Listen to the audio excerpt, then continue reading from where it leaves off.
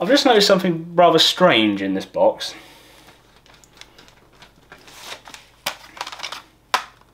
I have 2 copies of exactly the same album.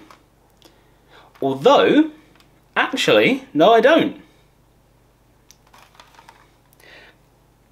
Because one of these is the special edition. This one here has a second CD, which had some demo copies of tracks on.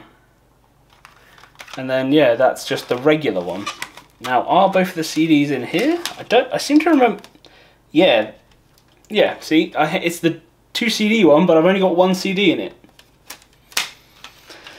So I'm not really sure what's happened there.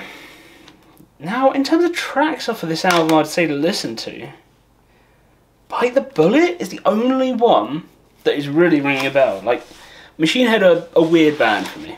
There's a couple of albums that I've listened to a lot, but most of the others I've not really given much time to, so Bite the Bullet rings a bell as a song that I've heard before.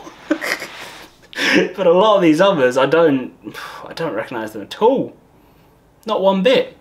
So that's probably what I'd have to say to listen to. And yeah, I have 2 copies. Apparently a special edition that's missing the second CD, so it's not so special after all. Anyway, Machine Head, and what was it even called? Through the Ashes of Empires, that's it.